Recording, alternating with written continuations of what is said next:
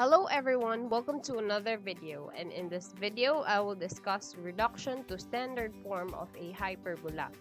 Our main goal in this video is to write equations of hyperbola from general form to standard form. Now let's start. Let's have the definition of hyperbola. A hyperbola is the set of points where the difference of whose distances from two fixed points is constant. Now, these two fixed points, we refer it as foci. Now, let's say we choose a point here and call it P sub 1. Now, the distance of point P sub 1 from the first focus, let's say that is D sub 1. And the distance of P sub 1 going to the second focus, let's say that is D sub 2. And now, we choose another point. Let's say this is P sub 2. Now, the distance of P sub 2 from the first focus, let's say that is D sub 3. And the distance of this second point from the second focus, let's say that is D sub 4. Now, let's try to write an equation that represents the difference in the distances of these points from the foci. So for the first point, we can write it as D sub 2 minus D sub 1. And for the second point, P sub 2, we can write it as D sub 4 minus D sub 3. Now by definition, it says that the difference for the first point and the difference for the second point are equal. Now, let's go to the standard form of the equation of a hyperbola. Now, there are two general forms of the standard equation of a hyperbola. First is for the horizontal hyperbola. So, for the first hyperbola, or for the horizontal hyperbola, we have this standard form as x minus h quantity squared over a squared minus y minus k quantity squared over b squared is equal to 1.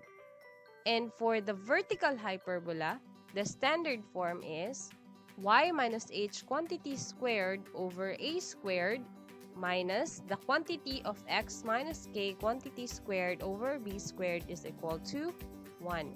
Now, the general form of a hyperbola is commonly expressed as the expanded form of this square of a binomial, and all the terms are generally written on the left-hand side of the equation. Now, what is the general form of a hyperbola? A hyperbola, in general form, is commonly written as ax squared plus cy squared plus dx plus ey plus f is equal to 0, wherein a and c have opposite signs and can be reduced to the form the quantity of x minus h quantity squared over a squared minus the quantity of y minus k quantity squared over b squared is equal to 1, which denotes a horizontal hyperbola. And for the other one, you have y minus h quantity squared over a squared minus the quantity of x minus k quantity squared over b squared is equal to 1.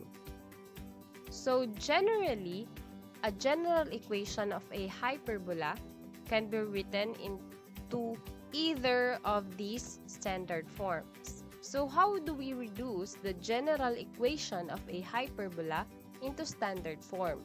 So first of all is we have to group the terms containing x and y. Next is we have to factor out the coefficients of x squared and y squared. It will be followed by completing the square in both x and y if there exists a grouping for each. However, exception arises if the right-hand side is sum of two squares, which denotes a circle, and the right member is 0 or negative. Now let us have one example. Now for our first example, reduce to standard form the equation x squared minus 2y squared plus 4x plus 4y plus 4 is equal to 0. So the first step would always be to transpose the constant on the right-hand side, which is 4. So we transpose 4 on the right-hand side, our equation becomes x squared minus 2y squared plus 4x plus 4y is equal to negative 4. The next step is to group the terms containing x and y. So we have here x squared plus 4 plus the quantity of negative 2y squared plus 4y is equal to negative 4. Now the next step is to factor the leading coefficients of each group. Now for the first group, if you can see, the coefficient of x squared is 1. So if that's the case, we no longer have to factor anything from that group. Now for the second group, we can observe that there is negative 2 as a coefficient of y squared. So therefore, we are going to factor out negative 2 from that group.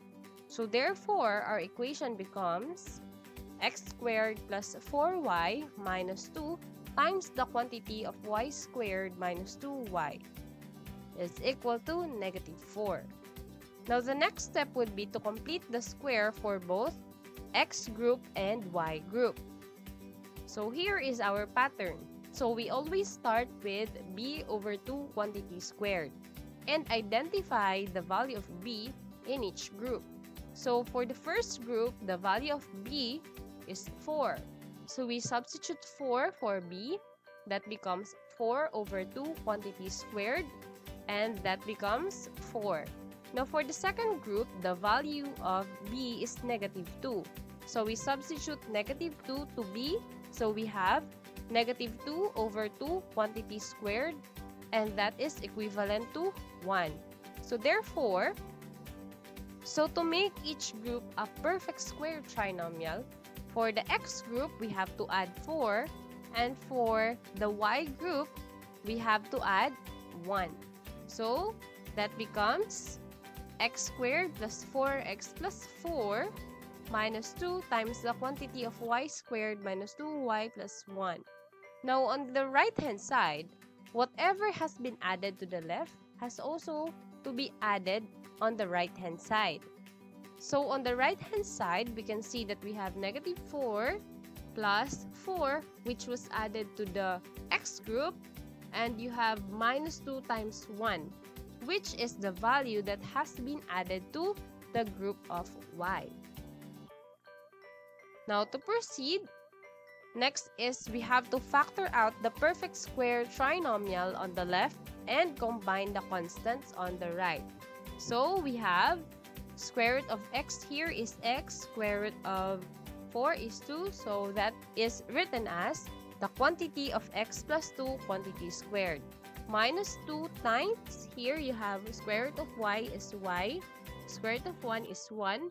The middle operation is subtraction, so we have to copy that.